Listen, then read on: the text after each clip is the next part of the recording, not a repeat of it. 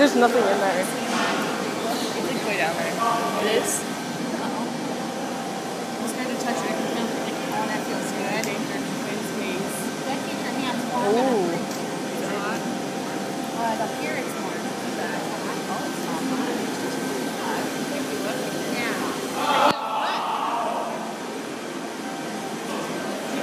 This place is so sweet.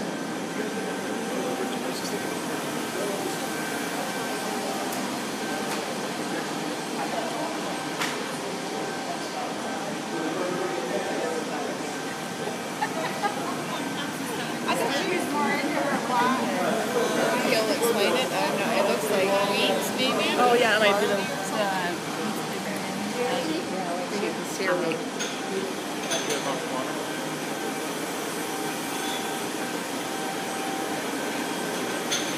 So you're going to... no, they're all 12 feet.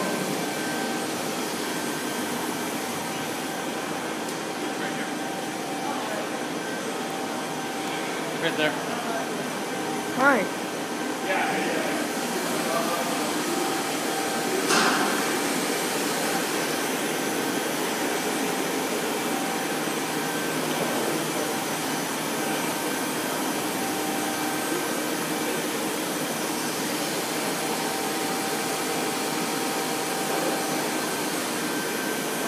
Oh, that's kind of cool.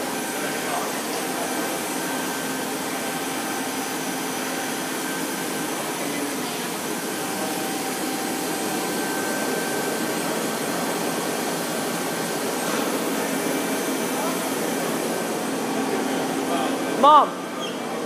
Mom! Look at this. There's a rope up there. I'm gonna do this.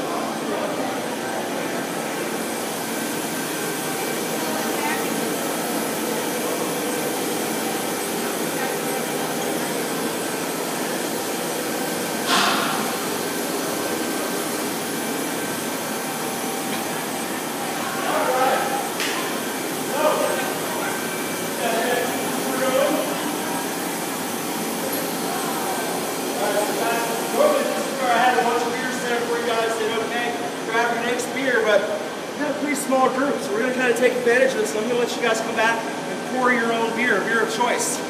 So guys, but do me one favor before you actually do that. Please, please, please know what you want before you step back there. Please don't step back there and stare at the taps and be like, okay, what do I want?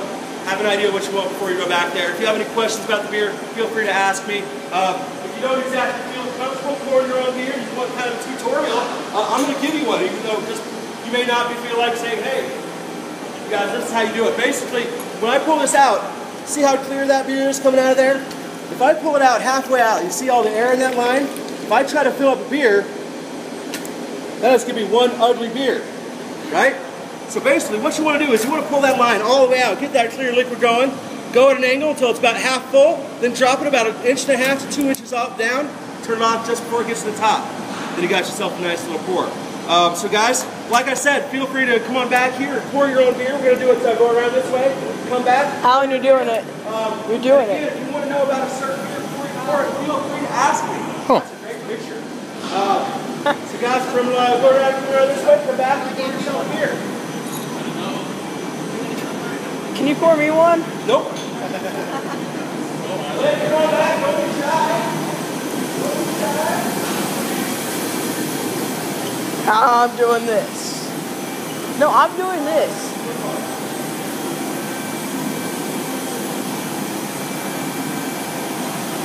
Dang it.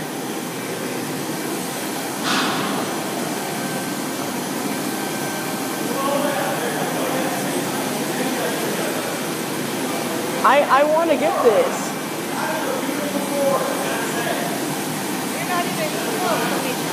No, wait, I'm doing this. 1 second.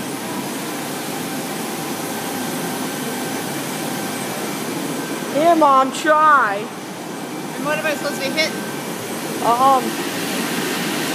There's a little hook right here.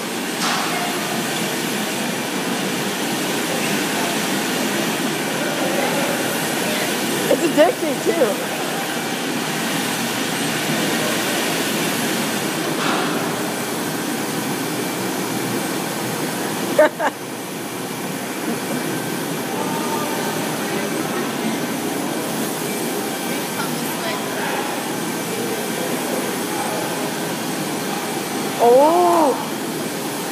I'm trying this again. My turn.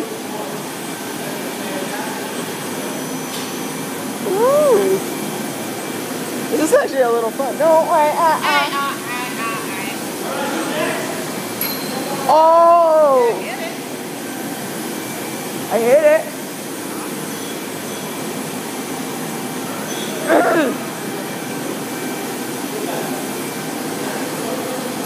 God, I keep hitting it.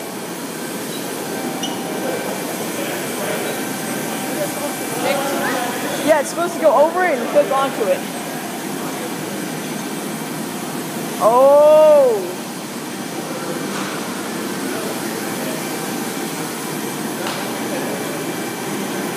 Woo!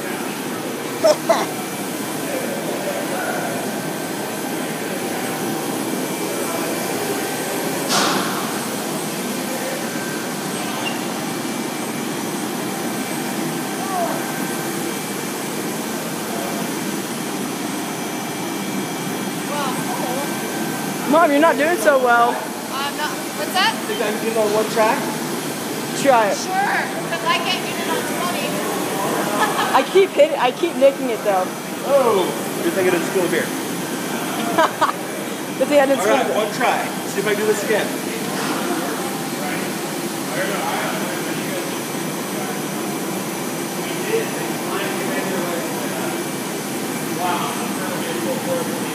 No, I don't feel so bad.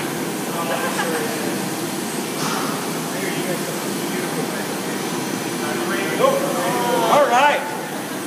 Yeah.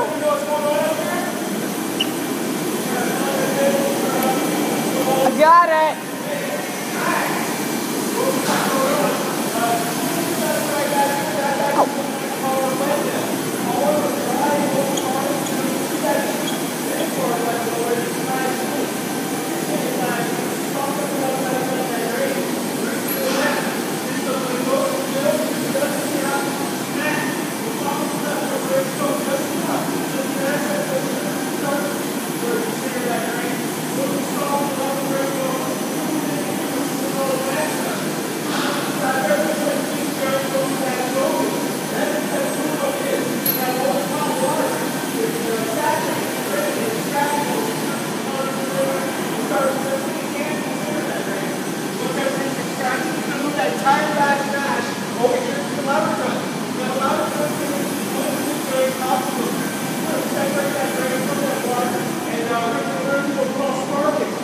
With sparging is basically just give that rinse, that's our grain, a little bit of a rinse, and rinse off any excess liquid that we can off of that grain. But guys, once that water is absorbed by those materials, it's a sweet, sticky, tea-like substance I mentioned earlier we call wort. So we're going to sparge that, we're going to separate that grain from the wort. We're going to take that grain and put it outside on our truck. I'll get to that in a couple seconds. We're going to take that wort, move it down to this next vessel, which is simply a storage vessel, as I mentioned earlier, while the wort sits and waits for our murdering kettle. Now our murdering kettle, we're going to slow down and like bubbles, when it's in cascading with that water, it's much bubbles. So it's quite hard to see what's actually in there. Now guys, look on top of these vessels. Each one has this closed-chain piece of metal on top, right? So that vessel actually has a closed-chain piece of metal on the inside. Except underneath that metal are a bunch of steam pockets. Those steam pockets make that metal at one hot temperature. Now what happens if you take a cup of water and you throw it on a flat top grill? It immediately boils up, right? So that's exactly what we got going on in there. That wort is going to go up through the center, cascade over that sheet of metal and flash boil as it goes downstairs into the whirlpool. Once it gets downstairs into the whirlpool, we're going to whirl out any excess hot sediment or food grain sediment. We're going to take that sediment and put it outside on the truck with the rest of that grain. A lot of happy cattle on these sides of town eating that stuff. Mom, I think that's alcohol. Smell it. You sure? Oh, I made a mess. Okay. 4 days, 4 weeks. Does anybody have any questions up to that point with the work process? That's something the longer it's in there, the higher the alcohol. Not necessarily. As far as the fermentation tanks, yes. But at the same time, the more sugar that's in that wort, the higher the alcohol. Because if there's no sugar in that wort, when the yeast eat, it's going to stop fermenting and stop creating alcohol. So the higher the sugar, the chances are the higher the alcohol as well. Any other questions? Yeah, why is the black bigger than the other? Because we're separating the grain from the wort, so we have two different things going on there versus just one batch here, one batch there, one batch there. We have two of them. So now, guys, when we were downstairs, I was talking about that boiling system downstairs being a 100 barrel batch. This is a 200 barrel batch. We can knock out 6,200 gallons of that wort in the exact same 4 hours, thanks to the efficiency of the boiling kettle down there. So, guys, 4 hours downstairs, 3,100 gallons. 4 hours up here, 6,200 gallons. That's 9,300 gallons of wort every 4 hours and 12 batches a day. Thinks they can drink that much beer in their lifetime? No. No. Ain't happening. Anybody else have any questions? You guys ready to roll? What's that? Those are just simple water. That's our water supply. Yeah. What's the water supply in the city? Sorry? What's the water supply in the city? We get it from the city of Fort Collins, yes. You guys ready to keep on moving? Yeah. Direct this way.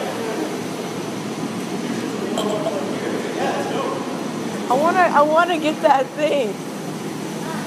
I'm trying it one more time. Last try.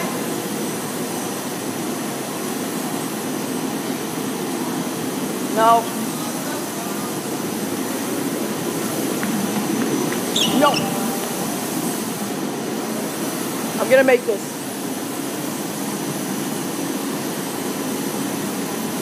Okay, I'm not gonna make this.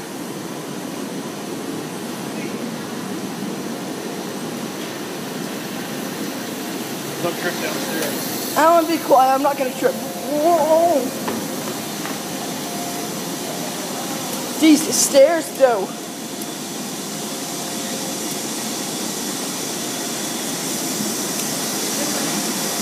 Mom, I'm getting.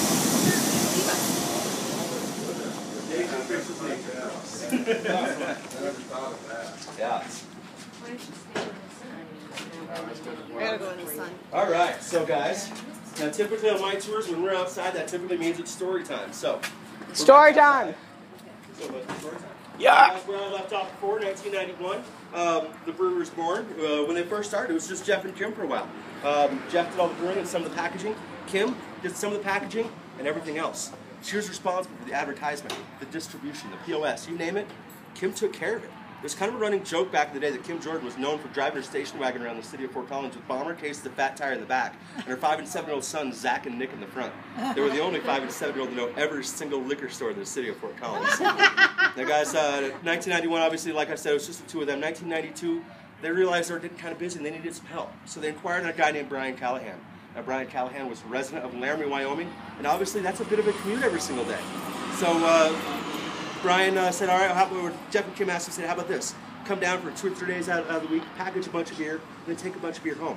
Worked well for everybody. We did that for about a year. 1993 rolls around, and Jeff and Kim realized they were getting too big for their basement, and they had to get out of there.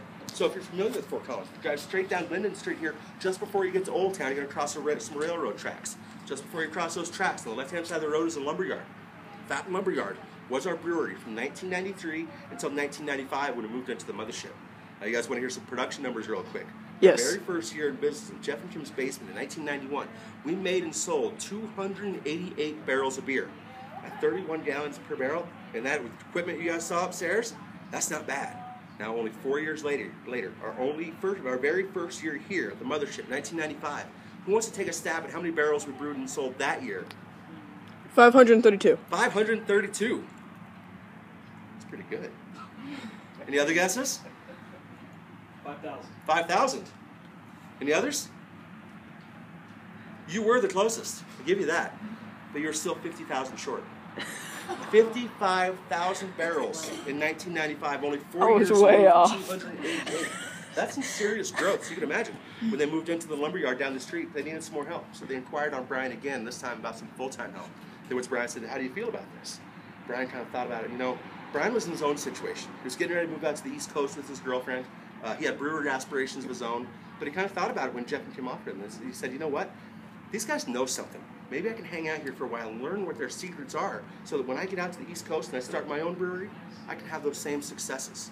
So he mentioned that to Jeff and Kim, and they agreed. They said, okay, you can sleep at our brewery, you can shower at our brewery, and we'll pay you in beer. Brian agreed. What else do you need? So he did that for about a year. And in 1994, Brian comes to Jeff and Kim again and says, guys, thank you for everything. You taught me well. You treated me well. My girl's out on the coast waiting for me, and I got my brewery aspirations. I'm out of here. Jeff and Kim, not huge fans of this idea, said, Brian, we would really like you to stay. What will it take? Brian said, there's nothing you can do. I got my priorities, and I'm going to follow through it. Jeff and Kim said, well, let me put it this way. Jeff and Kim had a little ace up their sleeve. You guys want to know what it was? I'm going to tell you in about 10 minutes. They were going to kill him. Cliffhanger. We're going to run up front. We're going to talk about some bikes. And we're going to have some sour beer. Who's never had a sour beer before? Guess his name. That counts. Oh, hey, you've had a sour beer? Oh, we got a little drinker here, don't we? We'll talk about some bikes. Right this way, guys. At least I raised my hand. You're still a drinker, so.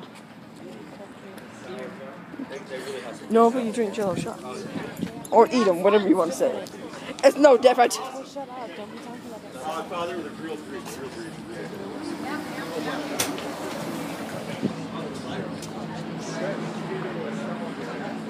And that sweet potato fries. If I was selling that bike right now for $100, who'd buy it? I would. 200. 3? 4. Highest bidder. Do you even have 4? No. Either way, you got parents, we'll talk. Guys, there's actually 3 ways you can go about getting one of these bikes. Buying them is one of them. Look on eBay. Look on Craigslist. I guarantee. Can we steal them? Unless yeah, there's morals. Ooh, fat tire.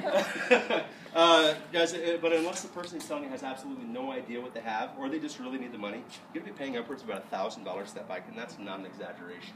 2 other ways you can get that bike is you can win one. We give them away in raffles all the time.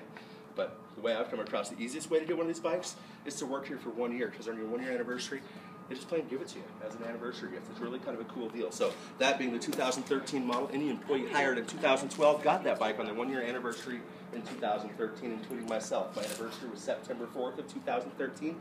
However, I picked my bike up on August 30th, just a hair early, because there was a little shindig going on August 31st that I absolutely had to ride my bike in.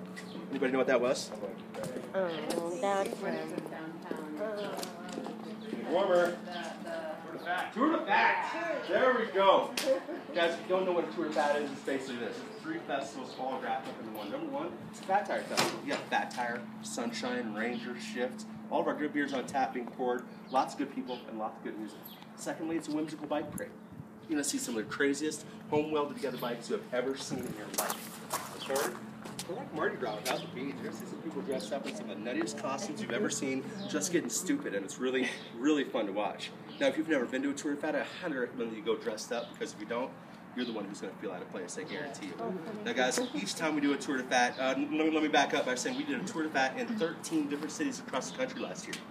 Denver, Fort Collins, Nashville, Tempe, San Diego, San Francisco, all across the country. So guys, each time we do a Tour de Fat in that local community, all the proceeds from that Tour de Fat go to that local community's nonprofit biking organizations. So it's a fundraiser for those local communities that we do it in. Next year, we're going to be doing it in 20 different cities across the country. So we upped it just a little bit more. So if you're not from the area and you're kind of interested, look on newbelgium.com, events, and then Tour de Fat, and check it out. Like I said, it's a free event, and it's a lot of fun. But guys, yes, we had the biggest Tour de Fat we have ever had on the one I went on and rode my bike on. You guys want to know how many people showed up? 25,000 people. 25,000, that's a party. And if you can imagine, about 20,000 of these people rode their bike. There wasn't a bench, a tree, post, there was nothing to lock my bike up. So I ended up locking my bike up with 6 other bikes. Worked out pretty well. So guys, if you've never been, I highly recommend you check out. But last thing I want to mention before we head inside is this bike right here. If you look at this bike, we have the red ones are all over the place. That's our most popular bike. That is our 2011 bike. Now, if you're figuring out the math on that, from 1991 to 2011, that's exactly 20 years. That's our 20th anniversary cruiser. Now, Kim Jordan, our CEO, said, you know what? We've been in business for 20 years with double-digit growth each and every single year. We need to celebrate this and celebrate it right. So she dug into her pocket at about $350 to $400 wholesale each bike and bought about 420 some of those bikes, one for each and every single coworker we had in 2011. Now, guys, it didn't matter if you've been here for 5 days or for 5 years. Kim Jordan bought you that bike. It's her way of saying, Congratulations, it's been a great ride. Let's keep this ride going. So having said that, guys, that is our 20th anniversary bike. But the coolest thing about that bike right there is that rack on the back holds a 12-pack. Perfectly. It's not going anywhere. Now, guys, we're going to go on inside. We're going to have some sour beer. When we walk inside, you're going to see the challenge of people to the left-hand side drinking a bunch of beer out of clean glass and having some fun. But I guarantee you, they pay for that beer. I have 3 beers, so please follow me. Please feel free to leave your empty glasses, however, on the bar top as we walk by. Yes, you got a question? Is that the fat tire bike? No, that's just somebody's own personal. That's not a New Belgium Cruiser at all. But those are fun. You ever ridden on one of those? Oh, those are fun. You can go just about anywhere on one of those. Right this way, guys. Right, I was thinking if that was like the fat tire that one person was riding in the very beginning of like all this. You want to know where snow is. Yeah. And they're right. I had a buddy of mine with tires a little bit bigger than that. He brought it by here, and he said, take it for a ride. I took it. I went down the ditch. I went all the way over to that field. I was just started jumping everything. It was so fun. Oh, it was so fun. I'm going to do it again. This is actually kind of fun.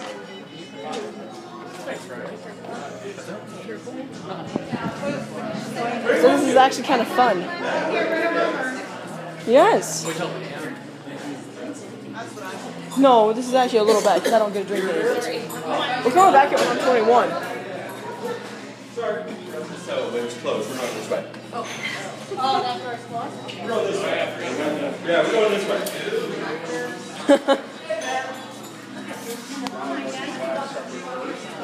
No, I don't like the fact that this does ruin it. Some people like it.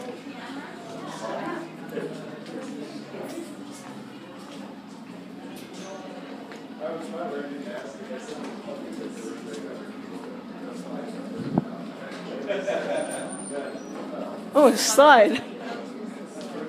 12-pack.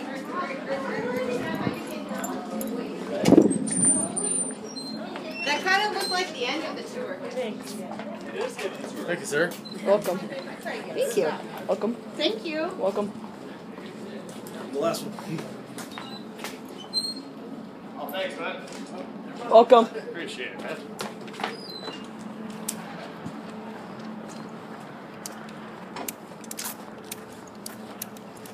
You're welcome. Thank you. Thank you. Yeah. I don't. Well, I don't have one. Alright, so guys, is there anybody from Fort Collins here? Cash the booter, the river up the way. Do you guys know what that translates into? Stash your powder, or hide the powder. They used to hide their gunpowder up in the canyon we had sold back in the day. So this is actually what we like to call our cash the voters. The voter is the oversized, retired wine barrel. All the windows, all the tans, have been removed from this wood. So this is our stash of barrels. Guys, if you look around in this room, we have 35 barrels in this room. Each of these barrels Smile. contain a Belgian golden ale, we call Felix, or sweet chocolatey brown ale, we call Oscar. How do you guys like Oscar? Pretty tasty, what we're drinking right now. You guys like Oscar? If it was available in 6-pack bottles, would you guys buy it? Too bad. Never happened. It's a blueprint beer, guys. Just like Felix. Felix and Oscar, they're like the odd couple. That's our blueprint beers. They will never be sold as is. These barrels, what we're going to do is have 35 barrels. Each of these barrels is either going to contain Oscar or Felix. We're going to let that bacteria and probiotics that are inside the wood, things like lactobacillus, Tannomyces, pediococcus. So what's the whiskey barrel? Is it the same thing? No, those are like peach whiskey or blackberry whiskey we got from Leopold's or something like that, where we're just going to take those barrels, we're going to put a farmhouse style ale in there, like Beer Guard or something, and let it kind of absorb some of those flavors. So I assume that's more of an internal beer? It's an easy one. You guys remember that tart apple smell or that tart apple flavor? Yeah. That's what's going to get out of this beer. It doesn't have any crab apples in it, but it's very similar to that flavor. So the last thing I want to mention before, 2 more things I want to mention before I let you drink this beer. Guys, this beer comes in 22-ounce bottles at $20 a bottle. This stuff is not a beer bonging beer. It's not made for sharing with your friends at a football game. This is something you sip on during the night while you're like a drink, like a glass of wine while you read your book or watch a movie or something. The last thing I want to ask though. Now, if the answer to this is I don't know, it's a definite no. Who has never had a sour beer before? Put your hands up. Put your hands up if you've never had a sour beer before. Really? You? You have one? All right, so you two and you guys don't count. Everybody else watch these guys' face when they take their first drink. Having said that, guys, without any further ado, cheers. Enjoy your sour beer. Thank you. I'm cheating. Oh, it's you gotta be open-minded now. Give it a few sips. Yeah. Yeah, it's got that little bit of vinegar up to it, but it's more of a sour apple thing going. Absolutely. Some of the other flavors you might recognize are some plum, maybe a little bit of cherry, but most definitely apple. Right? Right? You got lots of good things in there for you. Lots of good things in there for you. So, No, it tastes what do you guys think? Who's liking this beer? Can I smell it? Who's liking this beer? Who's paying attention to what I'm saying? Okay, who's on the fence? Who says, give me a few more sips, I need some help, I'm gonna keep on sipping on this. Who says they're on the fence? Who says I never want this beer in my mouth again? Who gave it less than 2 sips? Come on, I saw you guys. My wife took mine. So, you want that? I'll pour more. Ma'am, did you want some? Yeah, you sure? She'll want Did you like it? I just want a little bit though. Like that's good. You didn't have any upstairs. They didn't make it up for it. How can you guys check the barrels? Taste it sour. All right, guys. You guys ready to keep on Should rolling? we drink some of it? I don't Any care. questions about sour beer and sour processes? Can you top off the glass? No. No. At $300 a keg? No. We're missing somebody. Please do not go wandering off the tour. Where'd you go? Where are you going? Looking at the barrels. Looking at the barrels. We can't have you wander off. We have to go with it.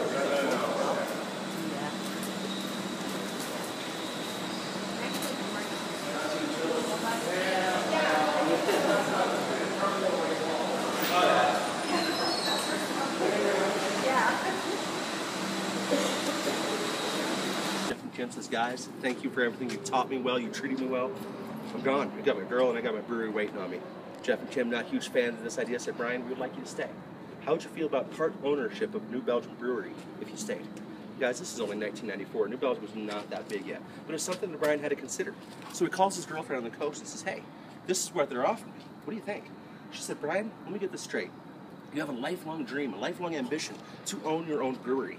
Right now, you have an opportunity to get in at a ground level of a brewery that is growing like crazy as an owner. And you're actually contemplating this? She said, Brian, I support you 100%. But I've already moved across the country once for a boyfriend. I'm not doing it again. So Brian had a choice to make. He had to choose between the beer or the woman. What do you guys think he chose? Beer. Would I be telling the story if he chose the woman? No. So he chose the beer. 20 years later, he's been with New Belgium for 22 years now. 22 years, he's our longest tenured owner, longest tenured co-worker. You guys want to know what his title is now? Director of Fun. Who would like a job at a brewery where your title is Director of Fun? And guys, don't take that the wrong way. Brian is one of the hardest working people we have here. You'll see all about that in a couple minutes. On Brian's 10th year anniversary, Jeff and Kim came to him and said, Brian, you knocked out 10 solid years. We'd like to get you an anniversary gift. What would you like? Kind of thought about it for a second. Said, you know, I really like to climb rocks. So on his 10th year, he got a rock climbing wall on his 10th year anniversary. Is that climbed during his breaks? Obviously, kind of led to the whole Director of Fun thing. But guys, 22 years with any company, that's something to be very, very proud of. And so is 20 years of marriage. Guys, he caught that little boyfriend word and said, what about a fiance? Would you come at her for a fiance? Of course she said yes. They've been married for 20 years now. Their little girl just turned 16 last December. Cheers to the Callahan. But I will point out, he still chose the beer. Still chose the beer. So guys, talked a little bit about a nice little marriage story for you there. Got a little divorce story for you now. 1996, Jeff and Kim, they decided to split, divorce, separate, call it what you will. Jeff didn't have a whole lot of ambition to run a brewery. He had ambition to make really good beer, and he had done that and was ready to move on. Kim, on the other hand, that girl was an entrepreneur. She said, I will take this brewery and I'm going to run. So when they split, that left Kim and the board members with 59% of the shares in New Belgium. The other 41%, us. Being part of a 41% employee-owned company is something that's absolutely amazing. Now, guys, I mentioned earlier what kind of person Kim Jordan was and the level of her generosity. I'm about to add on to that. Guys, we have biannual retreats. Every year, twice a year, we'll shut the brewery down for 3 consecutive days. We'll bring in 300 coworkers in from around the country to get together with the 200 that we already have in the state of Colorado.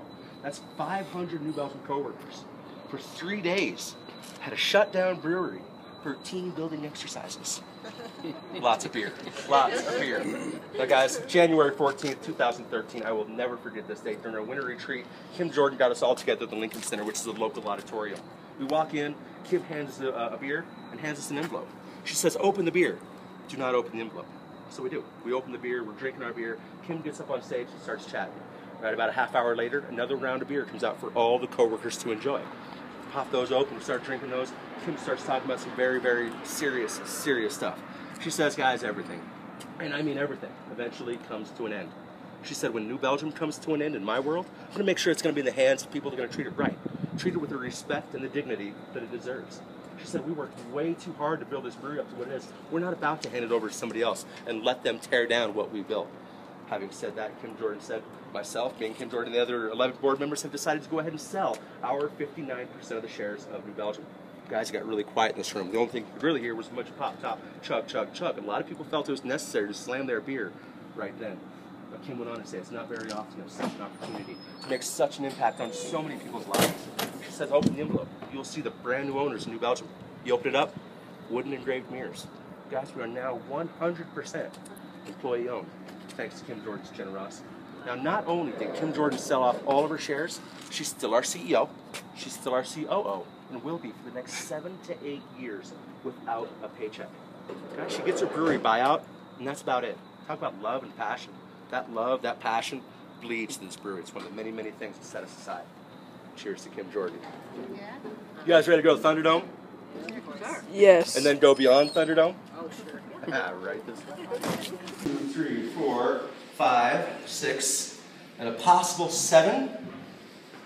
As far as drinking? Oh, yeah. Yeah? A possible or a 7? Possible. Possible. I have to taste his first. Well, we're going to do something a little bit different. Now, for you guys will not be able to take part in this, unfortunately, but you guys can watch us all take part in it, and I'm not just talking about drinking.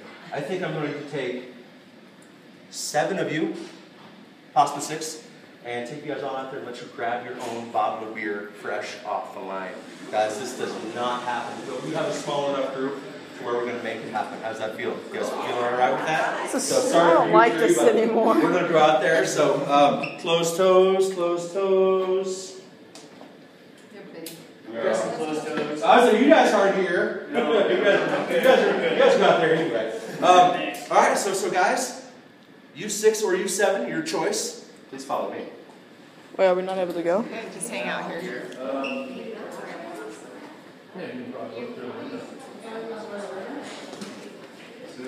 how did you get home then? Just traveling, a long period of time on the sea. Okay. Do you guys want protective glasses over your other glasses? Okay, there you go. Go right with those. Sir, my safety, if that's okay. Oh, well, these are for you. All right, so guys, now if anyone needs earplugs, please grab one from here. Otherwise, guys, welcome to Thunderdome.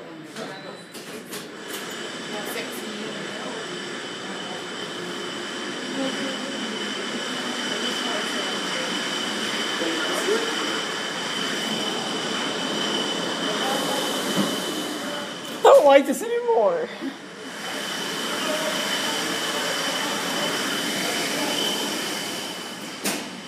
Why is it so loud in there? Like all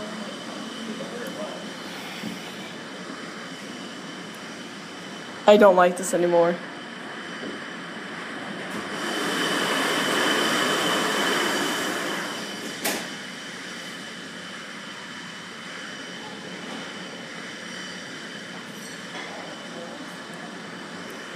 I wish I was 21. The privileges these people get, it's not fair.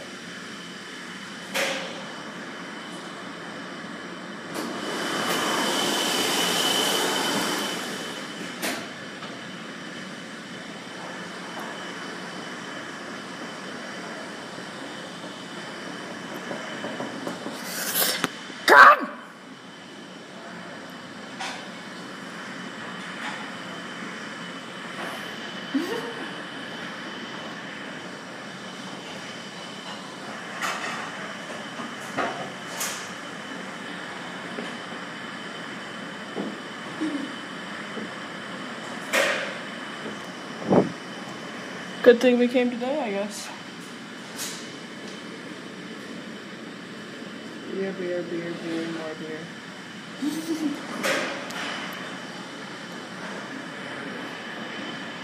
And pool table. Shut up. And more beer. And beer. And then the people. Great. You have to pour their own. No, they really have to pour their own. No, they have to take their own thing. No, they get their own bottle.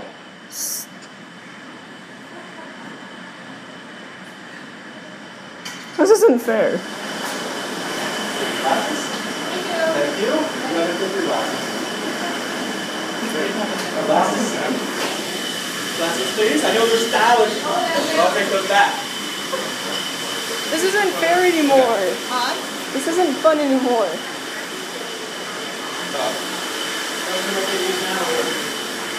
I had to get the pool table in there. What's that?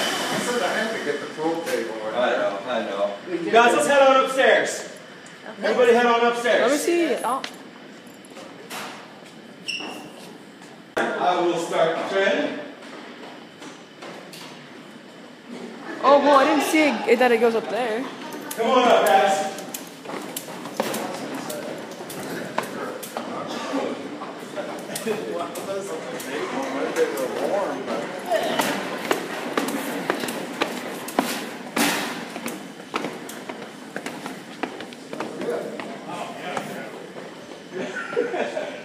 All right, so I need one of the youngins volunteering. One of the three. Shy one. Oh yeah. And can we borrow your beer for a second? As long as I get it back. Do I get to taste it? No. Watch out behind you. All right. Come here. You see this 1-4 number? Yeah. Read the first 6 digits left to right. 0, 3, 0. So, including the 1-4.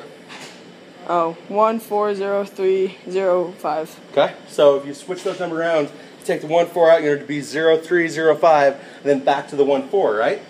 Is it ringing any bells? That's today, right? What's that 4-digit number right there? 1, 2, 3, 0. 1, 2, 3, 0. What time is it right now? 12:30. Guys, obviously this beer is less than a minute old. This is quite possibly the freshest triple you will ever have. Except for my hands just now, no human hands have ever touched any of these bottles except your guys. So, I kind get of cool it. thing. So cheers, guys. I hope you guys enjoy those. Now, guys, you guys all familiar with our logos? You guys know the watercolors? You guys notice the new logo we got going on this? You guys want to know why we switched the logos? There's actually here. I'm going to borrow his real quick because I don't care if I get my muggy hands all over his. So guys, we're doing a facelift on all of our logos. All of our logos are going to have that broad stripe across the top with the name of the beer, and then a logo that depicts that beer underneath it. The color of this broad stripe is going to vary based on the beer: blue for Fat Tire, green for Ranger, gold for Rampant, yellow for Sunshine, and so on. But guys, there's 2 reasons why we decided to do this. There's a minor reason and there's a major reason. The minor reason is product recognition. It used to be that if you held a 6-pack of Fat Tire next to a 6-pack of Ranger, it didn't even look like it was from the same brewery. A lot of people thought of us as the Fat Tire Brewery. We're not. We have a lot more than Fat Tire to offer, so it's kind of a product recognition thing. You should be able to look into a cooler and see what's New Belgium and what's not. That's a minor reason. You guys want to hear the major reason why we changed? It takes a little bit of a story. 1991, when the brewery was born, Jeff and Tim went next door to the neighbor, Ann Finch, and said, Ann, you're an amazing watercolor artist. Would you mind doing a couple logos for us until we figure out what it is we're going to do, and then we can do that. Guys, 22 years later, we're still using the same logos. You guys remember that fall pump kick we had last year, the pump kick? That was the last logo that Ann Finch ever did for us. She's retiring, so we figured, you know what? What better way to send her out than retiring her logos with her? It's kind of a respectful thing to do. Besides, we don't have anybody that can match that quality of watercolor art for our new logos that we have coming out. So we just figured, you know what? Product recognition, retire the logo in respect for Ann. Time to move on. Granted, it looks quite a bit different. A lot of people say it looks pretty classic. I think it looks great. But the beer on the inside, that's the same. It's not changing at all. So, and that's what matters, right? Yep. Now, guys, you guys feel good with that? Now you know why? All right, you guys are ready to check this place out? This is our Thunderdome, a.k.a. our bottling line, which you guys were just down on. If you guys want to follow the path of the beer, look all the way to the back side of the room where that yellow railing is. That's where all of our clean, empty bottles are going to come into the building. They're going to go to the right-hand side, then start coming towards you. Once they get right underneath your nose, they're going to go from right to the left, all the way over here to this far left-hand side where we have a double carousel. And there's plenty of windows. If you guys want to go down there and check that out, that's perfectly fine. It's a double carousel. That double carousel is our filler. It's going to take those bottles, it's going to flip them upside down, rinse the inside out with clean water. That's going to take those bottles and flip them right side up, fill them with pure deliciousness, and then cap them. And then it's going to take that same water that rinse out the inside and rinse off the outside. It saves us hundreds of thousands of gallons of water a day. It doesn't take good pictures on mine. Guys, that filler will operate with 12-ounce bottles at roughly 700 bottles in just 1 minute. When you're looking at the 22-ounce size, we're talking 360 bottles in just 1 minute. Now guys, when that's all said and done, those empty bottles that are not labeled are going to shoot out to the right-hand side, wrap around, and then go back behind that double carousel to where we have a single carousel that is our labeler, rocking at 741 bottles per minute. Once those bottles are labeled, it's going to make its way further back into the room where we do all of our packaging. Now guys, the way this room basically breaks down is it breaks down into 3 portions. This front third of the room, like I told you, is where we're going to fill all of our 12 and our 22-ounce bottles and then label them. The middle third of the room is we're going to take those 12-ounce bottles, we're going to drop them into 6-pack carriers, and then those 4 6-pack carriers into a case. The third portion of the room is where we're going to take those individual 12 or those individual 22-ounce bottles and put them in 12-packs, volley packs, 24-packs, that kind of stuff. Does that all make sense on how the room's broken down? Alright guys, once everything's all said and done, it's going to make its way to the far left-hand side of the room where we have a blue one-armed robot that palletizes all that beer. You can see him right over there, and actually he's right in the sunlight, so it's kind of a good shot. But he's going to palletize all that beer. The 12-ounce bottles get 60 cases per pallet. The 22-ounce bottles get 64 cases per pallet. Those bottles or those pallets are going to make their way out to the warehouse, then suddenly out to the liquor stores. Anybody have any basic questions right now about the bottom line? Where's your bottle water? Is that German? This is German, yes. I'm pretty sure most of our stuff will be German. But guys, one thing that you'll notice when you look down next to the beautiful sea of red caps is there's not a lot of burning Shirley's down there, is there? No, we actually do not mass produce any of our beers, all made to order. So what's going to happen is before each quarter, we're going to get an order from all of our distributors telling us what they need. We're just going to package it and we're going to send it out to them. So it varies. Some days we'll do 1 beer all day long. Some days we'll do 4 different beers. So it varies. But guys, like I said, we don't have a lot of Laverne and Shirley's down there. This is a fully automated packaging system with a full staff between the bottling and the canning line. We have no more than 8 total employees down there. And those guys are just basically there to make sure everything's stocked and ready to go. They help prevent any malfunctions, or they basically stop any jams or anything. So, anybody have any questions about the bottom line? How many IT people you got then running your steam Mom, and everything else? if you look right here, it tells you how many bottles they've sold today. You guys ready to move to beyond? 78,216 bottles. No, we get all our glass from Windsor Glass, about 20 miles southeast of town. Yeah. Ready to roll? Right this way. Probably the same one. 78,219. Kevin, don't forget your beer. What beer? I didn't see no beer. Somebody left one.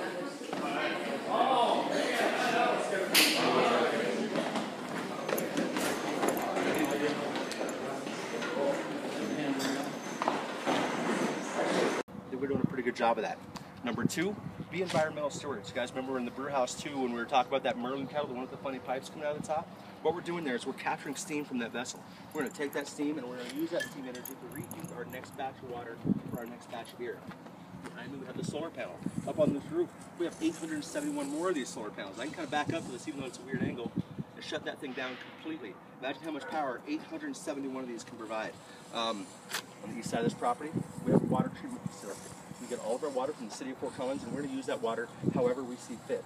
When we're done with that water, we're going to send it out to our water treatment facility where they clean that water just as good as the city of Fort Collins before they give it back to them. Except when we clean it, we capture methane gas. So we're going to take that methane gas and we're going to burn it. So between the steam energy, the solar panels, and that methane gas, in 2013, that accounted for 18% of our energy that was self-generated. I would say with how much energy we use, that's a pretty cool stat. There's another really cool stat. 2013, we had a 99.9% landfill diversion rate. 99.9% of our waste never made it to the landfill. It got reduced, reused, or recycled in one way or another. That's pretty cool. You guys want to hear what our third, or quite possibly most important core value belief is? Have fun. As simple as that. Have fun. if you have fun doing what you're doing, you're going to exert a certain amount of passion and love for what you do. You're going to put out a really good product, and that's one of the things we thrive on here. So, you guys ready to go beyond Thunderdome? Right this way. I like how when he laid against the solar panel, like, that thing completely stopped. Where's the XS? Cole's just like me. Bass Pro Shop. Good job, Alan. Really You failed. near. Oh, yeah.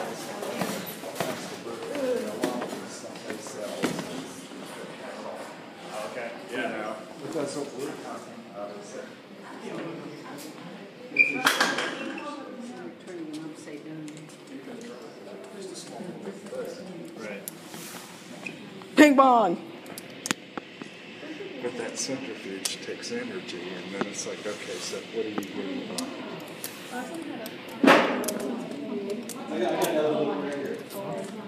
Because Guys, you guys want to grab yourself a shift?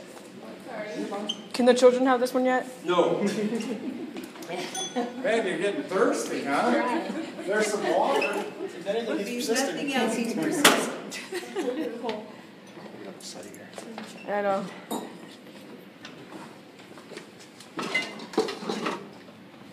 I'll pass on the chemicals, but the beer I'll buy. Oh, sorry. I don't want it. All right, everybody has beer? That's gonna have one. All right, so guys, welcome to the candy line. If you look above the chandelier above the stairs, right here, that there, sunshine. Those are the only 4 brands. You see that? Yeah, I right did. Now. However, we just have to release Snapshot in the can, which is available there, and we'll be probably putting 1 or 2 more sometime this year. I'm gonna put my lip on that. Not say what it is, but guys, obviously this candy line runs 360 cans a minute, the 12 quart, the 16-ounce size. Guys, I'm not gonna lie, there's just not a whole lot to talk about when it comes to the cannon. Does anybody have any specific questions I can ask or answer? What's your? What's my? Is it conveyor or Oh, is it yeah. air bar? The empty stuff. That's conveyor. That's conveyor. Yep. Well, definitely afterwards, but pre. I'm not sure how those are moved. I'm not sure. Danny said 360 cans in there? 360, either size, 16 or the 12-ounce size. So guys, move down there. We're doing a little bit of shift. Who's had shift before? You're guys familiar with the can? Oh, no. See what I'm talking about with this new facelift? It's a broad stripe across the top. You got the logo at the bottom, and then it says shift. Obviously, there's the old can. Just hold it up. I don't want to touch the bottom. But you guys see what I'm talking about? How it's very universal, very similar. That way you can look in the cooler and see what's going on. So anybody else have any questions about the canning line? Well, I have a question about, you get to drink from the time you come until you go home? I get to do whatever I want. He gets to have fun. I kind of own the place. So, okay, Can the anybody? so the question is when you applied for the job, how many other applicants were there? We average over 300 applicants for every single opening that we get. And one of the gals told me there was 800. It depends on the situation, on the position, but yeah, I can see how that might happen. So, you mean that they can drink down on the floor too, or not? Let me put it to you like this: we are all 100% employee owned. We know what our priorities are. Right. If we're sitting down there drinking, it's not going to be a good thing. Right. We all know what our ownership mentality is, and that we have a job to do. Right. Yes, we would love to drink beer all day long, but we know that we're not going to be doing that. Well, I just thought, what a fun job. Yeah. Well, people like Kevin and I, we actually have the fortunate position of doing what we do. Uh-huh. To where we get to drink on the job. However, we still do have to monitor that. And, I mean, can you imagine how it would be if you had a top secret tour guide? What's that? I know how I'd be after 2 or 3 years. So if you had an intoxicated tour guide, that's not going to be good. No, That's rolling not down gonna the be good. steps So- would not be a good idea. so we know how to control it. For me, this is the only full glass I will drink on my entire tour. I hardly sip anything back in the tasting room. My next tour, I'll get another one of these. I probably have between 12 and 16 ounces throughout a shift, which is less than a pint throughout the entire day.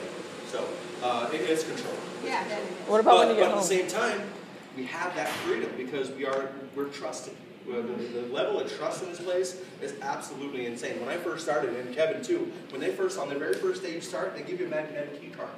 So this magnetic key card will let you in any room of the brewery, any time of day. We're allowed to come in at 2 o'clock in the morning right here. That's what's about. You guys want to hear some benefits and perks about being a New Belgium Trail worker?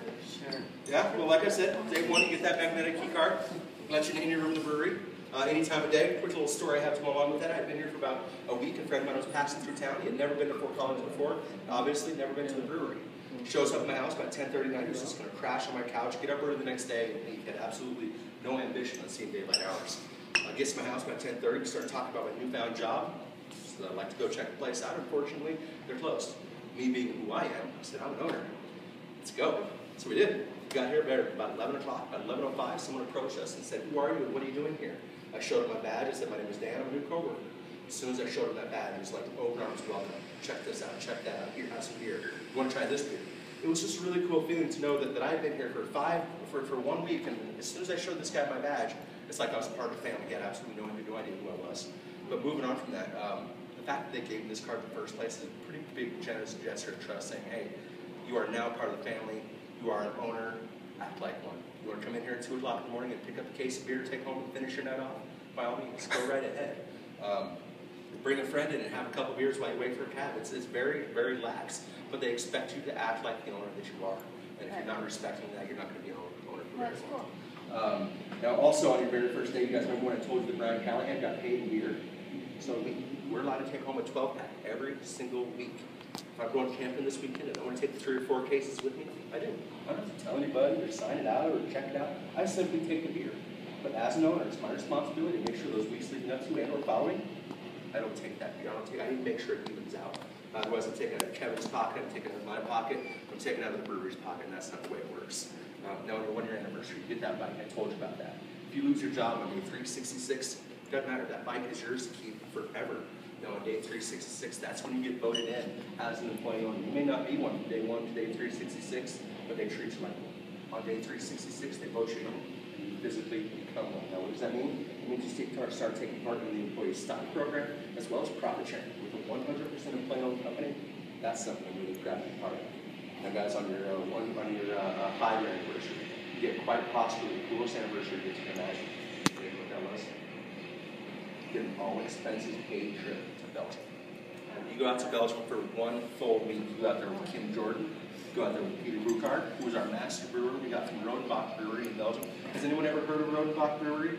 They are world-renowned for their sours, which really explains a lot what we got going on about our sour program. So you go out there with Kim Jordan. You go out there with Peter Buchard, our master brewer since 1996. And you go out there with anyone else that was higher than in your class. For me, anyone that was hired in 2012 will be with me in Belgium in 2017. Now, guys, one of those guys is a high school buddy of mine, and that's going to get quite rowdy, guaranteed. Now, guys, the 3 things about this trip. Number 1, it's all expenses paid. Number 2, they give you a little bit of spending money once you get out there. Number 3, Belgian brewery in the United States. What better place to learn the Belgian roots of brewing than Belgium? So you're actually paid to be there. All expenses paid, little spending money, and you're paid to be there. That sounds like a really cool vacation. Now, when you get back, 5 years after you get back on your 10th year anniversary, you get another cool gift, and that's a 4-week paid sabbatical. You're out here for 4 consecutive weeks of paid vacation. There are 3 rules to this little sabbatical. Number 1, you don't answer any emails or any phone calls coming from the brewery. Number 2, you do not show your face at New Belgium. If you show your face at New Belgium during one of your sabbaticals, you best be coming in to pick up some more beer. The third thing, you come back after those 4 weeks refreshed, ready to rock out another 10 years, because at the end of that 10 years, you get another 4-week paid sabbatical. Now, you are allowed to take up to 2 weeks of your existing paid time off paired up with that sabbatical, so you can take up to 6 weeks consecutive paid time off. I don't know about you, but I can go nuts with that. That would be so much fun. Anybody have any questions about the beer? Yes. I'm curious what the turnout rate is. Going into 2013, we had a 97% employee retention rate. That's pretty high. Like I said earlier, 300 applicants for every single opening. Outside Magazine deemed us one of the top 5 companies in the country to work for 5 consecutive years. And we're very proud of that stat. It's very hard to get a job here. Anybody have any questions? Guys, I got a question for you. You guys all remember going down the slide as kids, right? When was the last time you guys did that? After drinking a bunch of beer. We're going to do it right now. Guys, please bring your glasses up here. Go ahead and put them in this rack. And follow me outside, please. Can we just like hold a glass of beer and still do it, but not drink it? No. handle beer in this too. No carry? What's that? No carry? No carry, what? The beer? You can if you want to. Just don't spill it.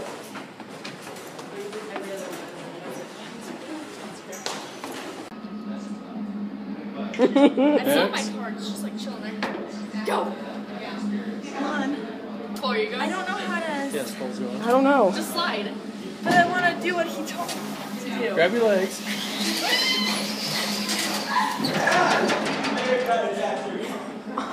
Ready? Yeah. Okay, so what do I do? Pull your legs up. This arm or this arm? Now an arm. Okay. And hold this. Go. Put my feet around. I won't be able to record. Back. This was really fun. We said that's how. Yep, we're talking about that upstairs. I don't know what we're doing. Buying beer.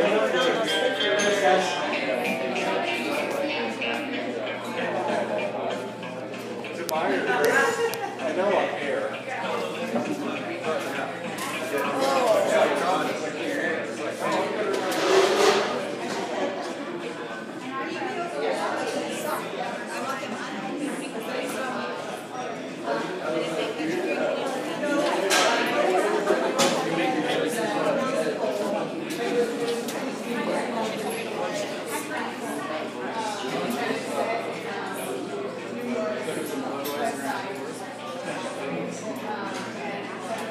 Bellied up to the bar there, Cole? Yeah, only if I was able to. You guys want anything? Get it down so she's not here. I don't care. And she's got to deal with me. Cole, get a shirt. Huh? Get a shirt. Come on. I need to watch your guys' beers though. Oh, there's. Give me a frisbee. Well, then grab a frisbee. I don't know what I want though. Here, I want this $50 necklace. No.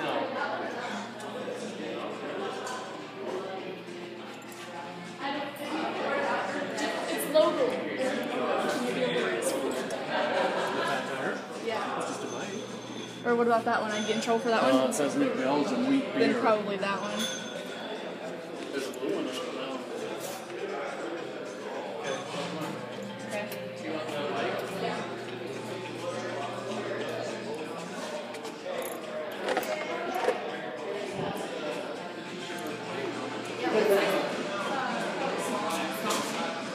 Then I need 3 growlers. Where's Riley coming back from? Sandwich and yogurt and berries and all things. Not Wait, that where is Mom? that's small, but we Where is Mom? I think they're in the bathroom.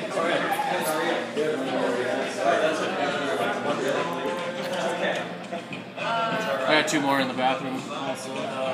I need 3 growlers. will you wait for hours? Yeah. Wait, what's a growler? Christine's going to Balls. cover, Big jugs. even though Tarek's the only one on tour. He's not even What is it? Big out glass beer. there, so not really. What would you like your growlers up? Let's do 1 sunshine.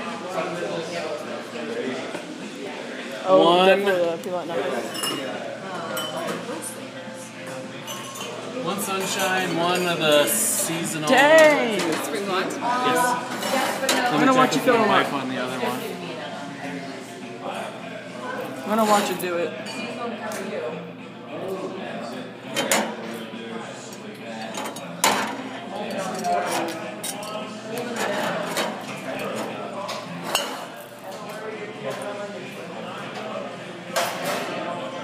But that's gonna be taking a while. Oh yeah, we're not buying this. Nothing. Well, one's for Alan and Oh, I wasn't meeting. Never mind. Really? It almost feels right. That looks bad. No. Okay, I'm ready. I got a t-shirt. Where are you sitting at? Really? Calm down. Hurry up, let's go. Well, they're filming a big Anyway, the corners are set up. Following in. What else?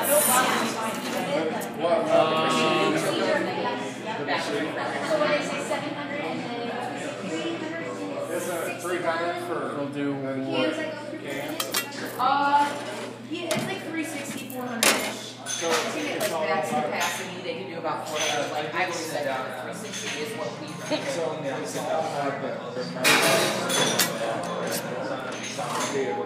They're probably a. Cool. Is Snapshot real poppy? No, not at all. Okay, one of them. Oh yeah, I might want to go check the beer over there too.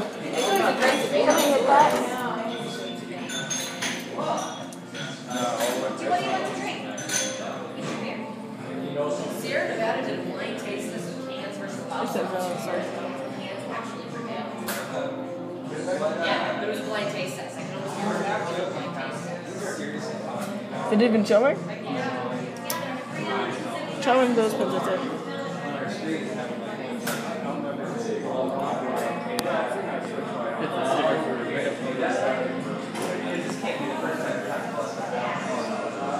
I should have moved my finger down a second. Indeed.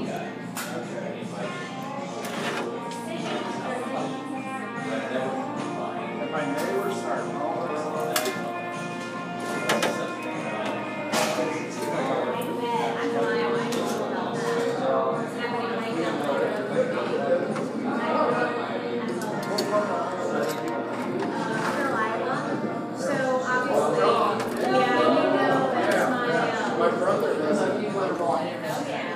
Great. Anything else? That's the snapshot. Here's the This long sunshine video. has a sticker on it. Throwing it out. Oh yeah, it is. Here's the blonde. The blonde has Oh, okay. Oh, perfect for you. small t-shirt and hat. Are you two doing okay? Yeah, just like hanging out. 80-36. Dang! Hey, I haven't spent any money all over again. Bull crap. Okay, maybe it's true, but.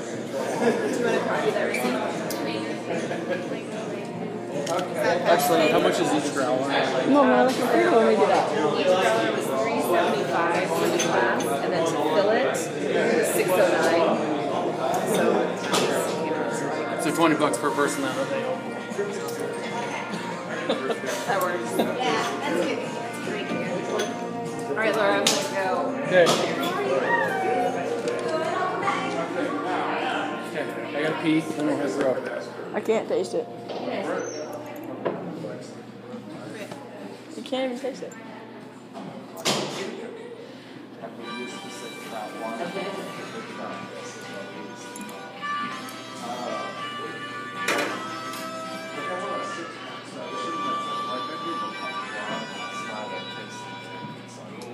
Yeah, it's kind of one of those letters. Blue paddle probably is something very, yeah.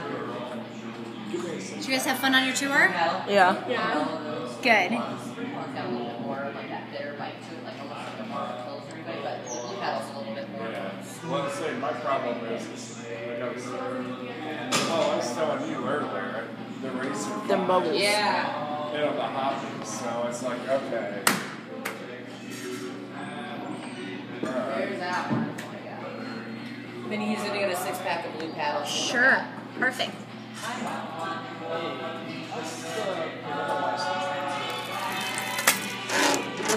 The Berliner by Stanley for you? Like, I would try one. You guys just tasted it, you said? Yeah, I guess it's a trick question. It gets it to What it. do you think is would be first? Best? I think either or would be fine. Yeah. Yeah. Okay. Neither one of them is like, not one of those like super hoppy.